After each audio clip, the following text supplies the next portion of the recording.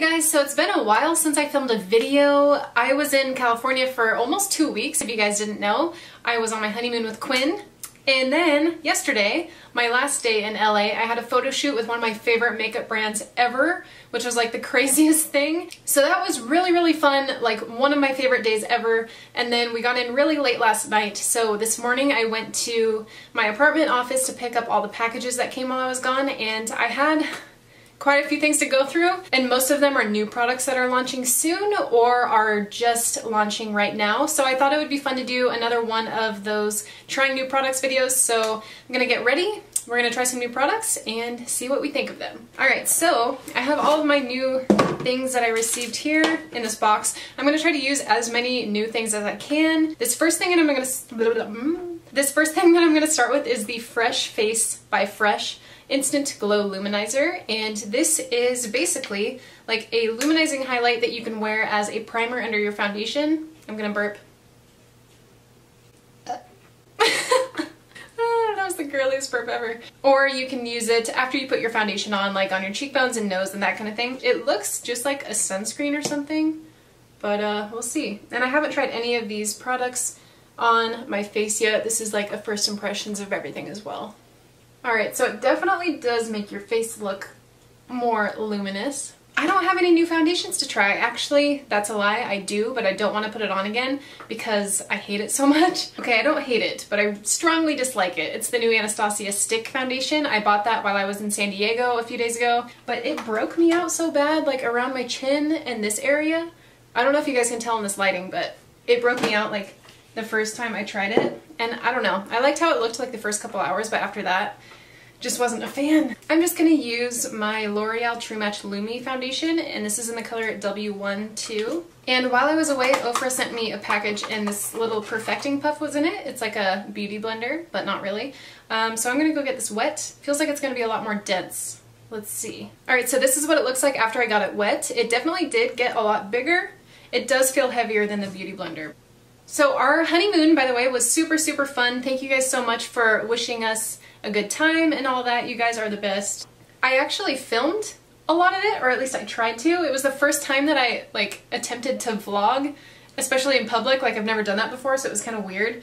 But I tried it, and I haven't really watched the footage yet, but if you guys want me to upload a video on that, let me know. But I only did like 2 days while we were at Universal Studios, which was so fun, by the way. So I did vlog those couple of days, and we're gonna see how much footage I can use. But I think it was really fun, and if you guys want to see that, let me know. This sponge is really weird. Like, look at how it's taking shape when I pinch it. I don't know if you guys can tell, but it's like, ugh. I don't know if I like this. I think it's just soaking up most of my foundation, to be honest. That luminizer thing, though, by Fresh, definitely made my skin look a lot more glowy. And I know this is a luminous foundation, but it doesn't look this luminous on its own, so I think that this definitely made a difference. So I'm just going to apply a little bit of my Kat Von D Cream Lock-It Concealer. This is in the shade L7. I'm just going to apply this directly on this discoloration under my eyes. I'm not going to highlight with this because I do have a new cream highlight and cream contour thing to try out, which I'm really excited for. Since this is wet, I'm just going to use it to blend this out. It's kind of hard to get in this under eye area with this because it's so fat. Okay, so moving on to the cream highlighting and contouring products I was just talking about. These are new from Ofra. Let me get these all going the right way. What are these called? I can't remember. Something like the skin sculpting sets. These are the 2 highlight shades, and then these are the 2 contour shades. So there's one that is definitely meant for a deeper skin tone, and then one for a lighter skin tone. So we're gonna try this one, and then I'll get to the contours in a little bit. So this one is in the shade Dawn. These haven't launched yet by the time that this video is up, but they should be launching in a few days or a week or so. I'll list all the information on it down below if you guys want to know more. And you can also use my coupon code for 30% off. It's just Kayla Hagee. And so I'm just going to apply this like this. I've never tried any face product by Ofra before. I've only tried their eyeshadows and their liquid lipsticks, obviously. Right? I don't know if this is going to give me like a strong highlight, obviously. I'm a little too pale, I think. But we're still going to try this out, see how it looks. In case you want to know, if you guys didn't see my Snapchats when I was swatching all of these things, this is what the other highlight shade looks like. Obviously not for pale to light skin tones. and this is in the shade Sunrise, so if you have like medium to deep skin, I think that would work for you. So I'm just gonna blend this out. I can't use a sponge. I feel like it's just taking up all of my product, so I'm gonna go get my beauty blender. I'll be right back. All right, let's finish this. I feel better with this guy. All right, so this has been on for like a minute, and it's a little hard to blend out if you let it sit on your face for too long, but like I said, I had to go like wet my beauty blender and stuff, so that's why. It actually does have pretty good coverage though. Like it kind of feels like a concealer. I do have those spots on my chin like I was saying, and I feel like this did a pretty good job of covering those up. And overall, as a highlight, it's not like a super strong highlight on me, obviously. It's almost like my skin tone. So I'm just gonna move on to the cream contours. There's Sunset and then Dusk. Sunset is a lighter, more cool toned contour, and then Dusk is a little bit darker, a little more warm. So this is Sunset, the lighter one. And then this one is Dusk. It's a lot darker. I don't know if this is dark enough for like really deep skin tones, which is kind of a bummer. Like I wish that this was a little bit darker. But anyways, we're just gonna use Sunset today. Just gonna go like this. Like I said, I've never used these, so I'm kind of afraid, like I don't know how much to apply. And then I'm actually just gonna use my Smith 115 foundation brush to blend this out. So it's pretty pigmented. I don't know, I might have put a little bit too much on, but that's okay, we'll make it work. It is easy to blend out though, like I said, as long as you don't let it sit on your face for too long. And then I'm just going over this with the beauty blender. I actually kind of like how that looks. Looks good. And then just going to put a little bit around my forehead. It actually is pretty natural looking. I really, really like this. I've been using a lot more cream contours lately rather than powders, because lately I feel like the powders that I have at least look really dark on my skin, and I like more of like a light contour now. And you guys know I never contour my nose, so I'm not gonna do that today. But I am gonna go back in with this, and I'm just gonna apply a little bit on my cheekbones just to see how it does look like on top of a foundation, just because I'm curious. I know I said I wasn't gonna do it, but whatever. I'm just gonna apply it with the beauty blender. Oh, hey, that actually looks kind of good. What do you guys think? It's not like an extreme difference. It's definitely a subtle highlight that kind of looks more like sweaty. I know that sounds gross, but you know what I mean, like a natural dewy highlight rather than like, you know, a powdery, glittery mess. And I'm just gonna put a little bit on my nose. So now I'm just gonna set my under eye concealer with the Rimmel Stay Matte powder. This is the translucent powder. I know this isn't a new product, and I recently used this in my How I Did My Makeup in High School challenge video, and I forgot how much I liked it, so I'm using it again. And this is just the e.l.f. blush brush, I think. I don't know. The kind of tapered one. We're just gonna set right underneath my eyes, try not to disturb that highlighter that we just put down, and then a little bit on the sides of my nose. This laugh line that's driving me crazy. And my chin. And then maybe just a little bit up here. I don't have a new bronzer or contour powder to try out, but I do have a new brush that I got in my BeautyCon box, and this is by Luxie. It's the 504 large angled brush. Never tried brushes by them before, but this feels really, really nice, so I'm excited. And then this is just the e.l.f. St. Lucia palette. I'm just gonna go in with a touch of that color and just go over that cream contour by Ofra. This is kind of more of a bronzer shade for me, so I'm just gonna blend it upwards towards like where I would put my blush. I like this brush. It's nice. It's not too big. It's not too fluffy, but it's not dense. It's just like perfect in between those two. Might have a new favorite contour bronzer brush. I don't know.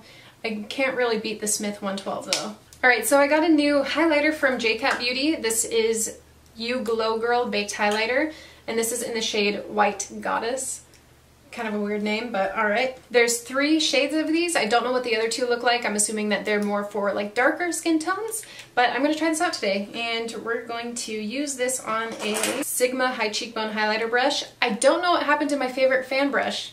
It pains me. Don't know where it is. But I'm just gonna pick up a little bit and apply this right over. Oh my god, that's super pigmented. Holy shit. Well, this highlight works for pale skin, I'll say that. Alright, so this highlighter is definitely more like on the yellow gold side.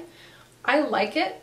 I think I might have put on like a little bit too much, but if you guys ever do that and you want to tone it down a little bit, just take your beauty blender and whatever foundation is left over on it and just run it over the top of that highlight. I think it looks pretty good though, like that's pretty impressive for a drugstore highlighter. And then for blush, I'm just going to take one of these fairly new Pixi Multi-Bombs. This is in the color Wild Rose. It's a cream blush, which I don't really use too often, so I figured I would use one today. I have mentioned these in a video before, but I didn't really have any newer blushes. So I'm just going to dot this on like this, just a little bit at a time, and then just take that bronzer contour brush by Luxie and just stipple that out.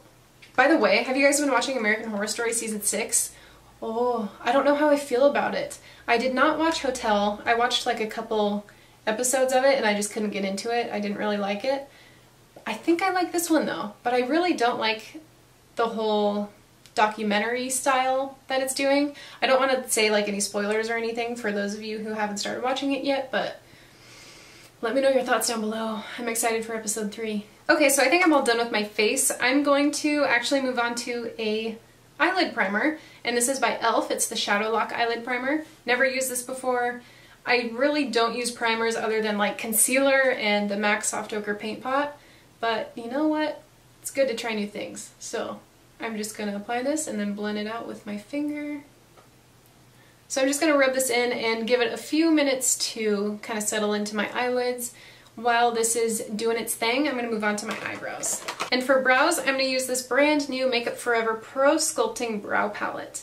I don't know if this has a specific shade to it. There's a number 1 on the back, so it might be shade 1. I don't know. It looks like there's some light, medium brown shadows, and then a brow wax, and then a highlighter. And then it comes with this little dual-ended brush. It's got an angled brush on one side and then a spoolie on the other.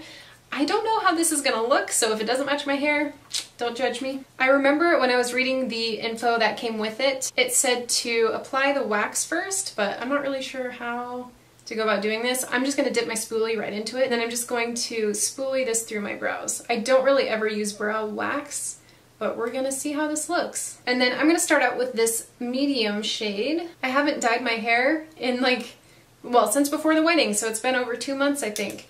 And it's hard because my hair keeps lightening up to match my brows to my hair, so I don't know. We'll see how this looks. Okay, I didn't really like that brush, so I'm going to switch to my Smith 203. This is my favorite brow brush, and just finish this up.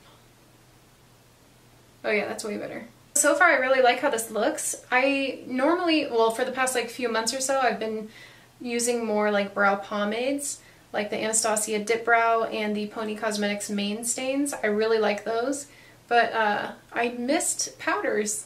I really like how they feel and how they look. And then I'm going to take this darker brown, the darkest one in the palette, and just fill in the tails of my brows.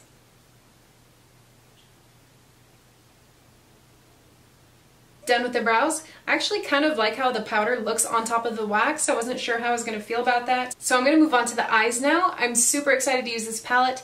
This is my first Makeup Forever eyeshadow palette, and this is the Artist Shadow palette, and there's 9 matte eyeshadows in here. Don't know what kind of look I'm going to go for, but we're just gonna go for it. I swatched some of these eyeshadows on Snapchat earlier, and the consistency is super weird and interesting. They swatched kind of oddly on my skin, but I never know how I'm going to like an eyeshadow until I test it out on my face. So I'm just taking this kind of light brown taupey color right here on a Smith 232, and I'm just using this as a transition in the crease. I didn't lay down like a base shadow or anything like that. Oh wow, this actually looks really good. It's blending really nicely over that e.l.f. primer. So far I feel like at least this color applies a lot differently than when I swatched it on my arm. Like, it's a lot smoother, and when I swatched it on my arm it was just a little bit like chalky and not super pigmented, but it's actually blending out a lot better than I thought it would. I guess I'm going to take this color down here. It's like a light creamy color, and I'm going to apply this on my lid just to see what it looks like.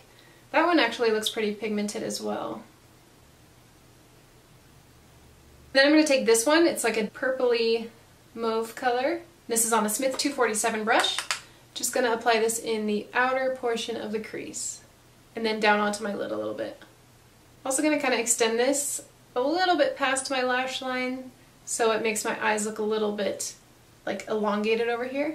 I'm not going to go super heavy with this color because I think I'm going to be putting one of the purple shades on top of it.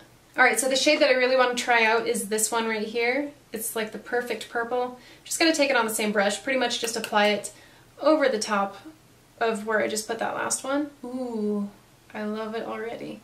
You really don't have to have too much of these shadows on your brush. Like, they're pretty pigmented on their own if you just apply a little bit. And I'm not really getting any fallout that I'm noticing either, which is nice. So I want to use as many colors as I can in this palette, so I'm also going to take this light pink on that same brush and just kind of help blend that purple onto the lid with this pink color. So I'm just going to apply it right in the center of the lid. So I'm just going to keep blending until it's like a gradient from the cream to the pink to the purple. So I think I'm just going to take this purple under the lower lash line, not really going to use too many other colors down there. This is just a Sigma Medium Sweeper E54. And then I'm just going to sweep that all the way from the outer corner of the lower lash line to the inner corner. And then I guess I'm just going to take a little bit of this pink again on a blending brush and just sweep this underneath to blend it out a little bit. Like I was saying, these shadows definitely apply better to the eye with a brush than they do swatched with a finger. They turned out a lot better than I thought. And then I'm just going to take this white up here, a little bit on my finger, and just use this as an inner corner highlight. And then just going to mix a little bit of the white with the cream and just highlight the brow bone just a tiny, tiny bit. Okay, so I'm going to move on to eyeliner, and this is the e.l.f. Intense Ink Eyeliner. And this one, it looks kind of intimidating because the tip of it is so fat, but I did swatch this on my hand and you can make it thin. We're going to hope that this works as well on my eyelid. So I'm just going to start with a line from the outer lash line and then draw it up at an angle to be the wing. And then I'm just going to go across my lid, try to outline the shape of the eyeliner that I want, and then go across filling it in.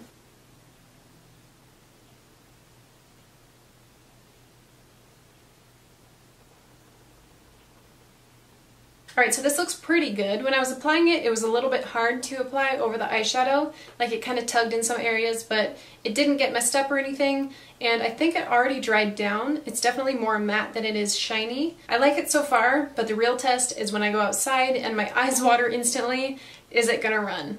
Don't know. I'll keep you updated. I don't have any new mascaras, but this is something that I just found in my desk that I forgot I had. This is the Tarte Gifted Amazonian Clay Smart Mascara. I think I tried this and I really liked it, and then I just forgot about it. Anyways, I'm just going to move on to lashes now, and these are some brand new lashes from House of Lashes.